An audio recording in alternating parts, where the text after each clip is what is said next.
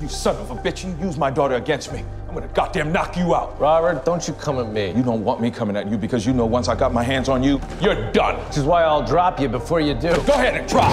Robert, You're not gonna throw a punch because you know you're wrong. Robert, stop. It was Rachel's idea.